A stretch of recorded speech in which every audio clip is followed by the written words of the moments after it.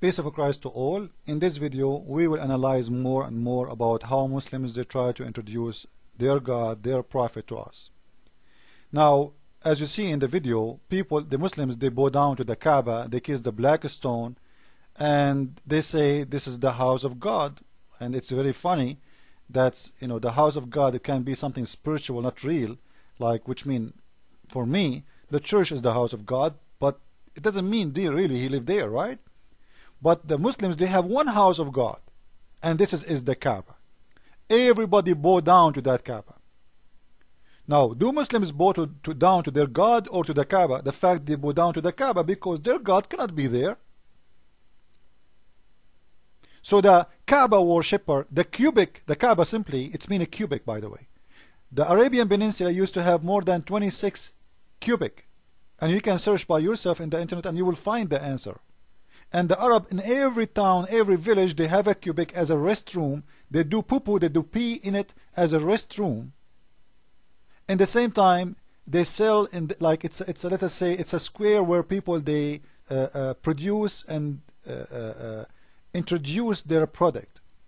In the same time, people who they have idols, they place their idols there so they can make money out of it. Because if you worship this idol, I am the one who is serving this idol. This is my idol. You know, you give me money. So I make an idol. People who worship it, they will give me money because I am a good guy who is serving this idol. It's a business. This is what the Kaaba was for. Now the Muslims, they make it as important part of their religion. Not only important, it's the most important. Like, guess what? What if the Kaaba disappeared today? Islam is missing. What if the Kaaba is gone? Islam is missing. Somebody will say how the Kaaba will go anyway. Well, it's gone before. Hassan al-Qurmuti, he took the Kaaba out of the place, destroyed it, and he took the black stone, which Muslims they kiss it, and the Prophet of Islam he kiss it, and he made it as a poo-poo stone. He used to pee in it for more than 20 years, actually about 40.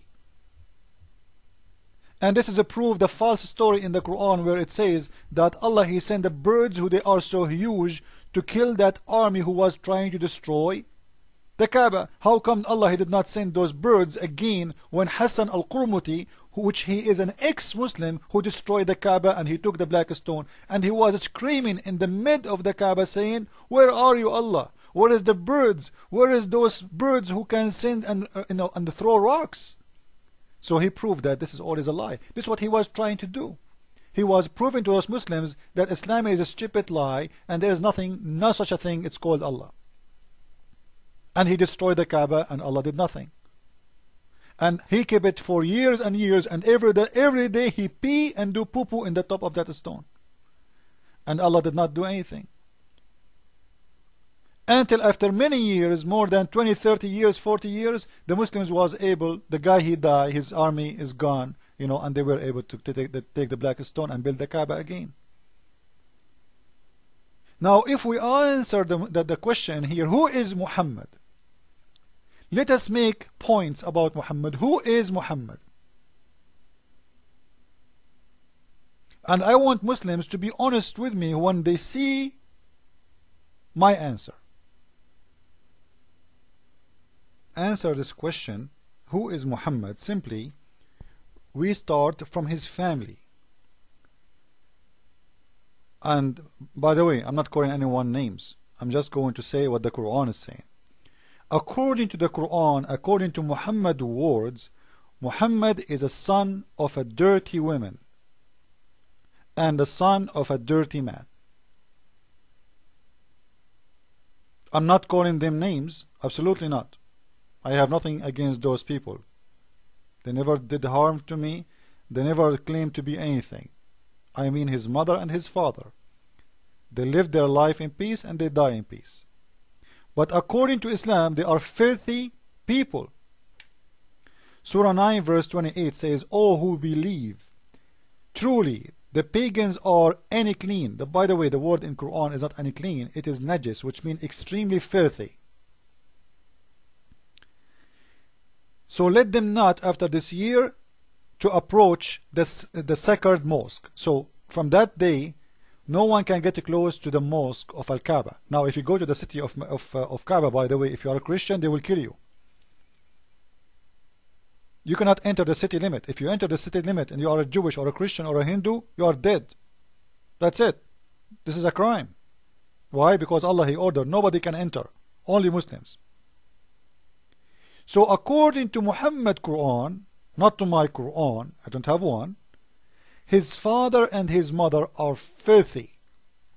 So if you ask me who is Muhammad, I will say, well, he is Muhammad, the son of the filthy Amina and the son of the filthy Abdullah. By the way, his father, his name is Abdullah, not Abdullah. They changed his name. Because it doesn't make sense that his father, his name is Abdullah, but he is not a believer in Allah. And the Muslims always try to convince you that the family of Muhammad used to believe in Allah, which is false. How we can prove that? Very easy. All his uncles, they have a name of slave of an idol. Abdullah, Abdul Uzza, Abdul Manaf, etc. All of them, they are slaves of one of the idols of the Kaaba. Including the father of Muhammad himself, he was, his name, slave of one of those gods. This is why he is not a believer. He don't believe in the God of Muhammad. So number one, Muhammad is coming from a dirty family according to Quran. This is number one. Number two, his birth. Muhammad, his birth was 4 years after his father's death. And how this can be? I will post this link next to my video, and this is an Islamic website. You can go and translate from English to Arabic, from Arabic to English. And by the way, there is a lot of information in there, very valuable information.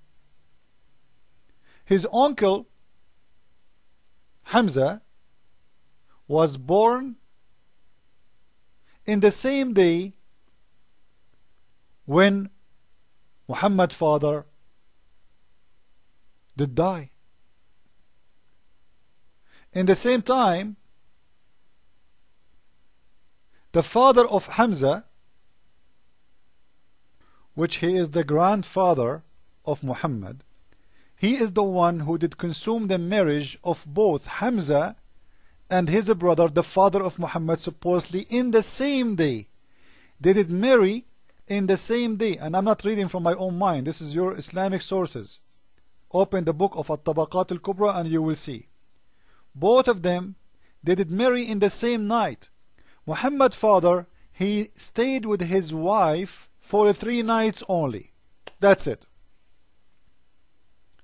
His brother, he stayed with his wife until he died, which was about 6 years.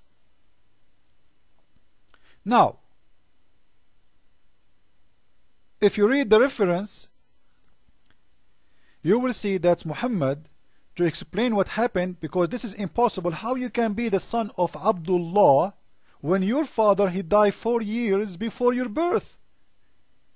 Because as we said, Hamza was born in the same day when the father of Muhammad did die.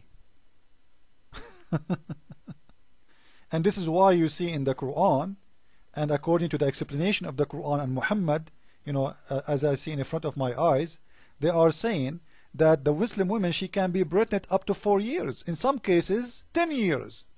So Muhammad, he made that false claim just to cover the shame, you know, he have in his past. His mother, she cannot be having him from his father, the one they claim he is his father, because there is no way that his mother, she was pregnant for 4 years after his father's death. You can go and search right now in Yahoo or in Google. You will see there is a woman in Nigeria. She was going to be stoned to death. But when the lawyer, he provide evidence to Islamic court that, you know what, in Islam the woman, she can be pregnant for even 4 years. So if she get pregnant 2 years after her husband's death, doesn't mean she is doing adultery. So the court have to let her go, simply because this is what Muhammad told them. Yes, so you know, if you divorce your wife and she call you 4 years after saying to you, I am pregnant from you, don't get upset. In Islam you have to accept it. It doesn't mean that she was sleeping all over downtown with everybody and she got pregnant. No, this is your son. Accept that this is the rule of Islam. Now we don't have much time left. Follow with me with the coming video. Christ is Lord. Islam is false. I mean.